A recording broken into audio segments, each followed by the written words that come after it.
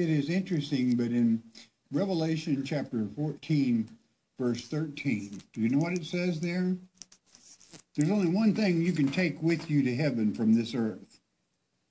You can't take your bank account, you can't take anything else, but your work goes with you, because that's what you are judged by. And certainly it is your work in Revelation chapter 19, 8 and 9 that weaves together the fine linen, your righteous acts, that's your work that you wear in heaven for the eternity. So it's a very precious thing to serve the living God. Let's go one more verse.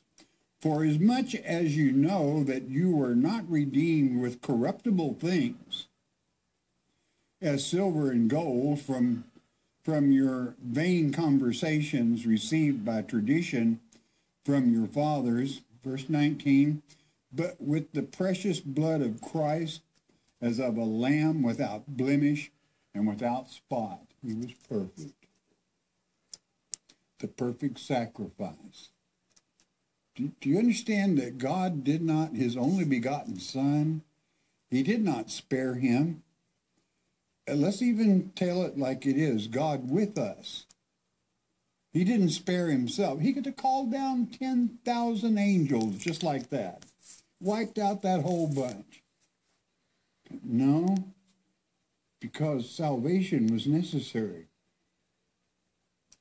Because he promised you, you've got a place reserved in heaven. If you're obedient, then he paid the price. Whereby, in paying that price, as I quoted already once, Hebrews 2:14, whereby he could destroy death, which is to say the devil, and rid us forever in the eternity, in the third earth age, of anything evil, but simply to serve God with obedience, joy unspeakable.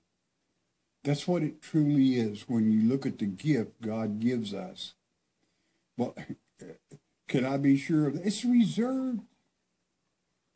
It's there for you. It has your name on it when you're obedient.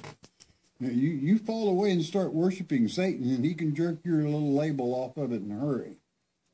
Because there won't be any of that. You either love God or you love Satan. You're going to have to make a choice. Satan comes first at the 6th trump. The true Christ returns at the 7th. You've got work to do. Then that work is why you have that reservation. And that work is the end time work that he has spoken of here.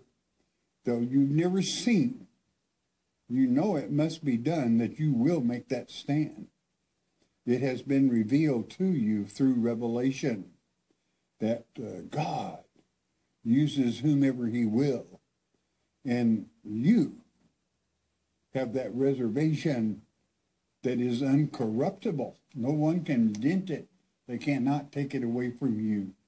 You've earned it. And your Father loves you when you return that love to him. All right, don't miss the next lecture. Bless your heart, you listen a moment, won't you please? Day 18,888. To be inhabited, not void. Okay? In other words, it was perfect that man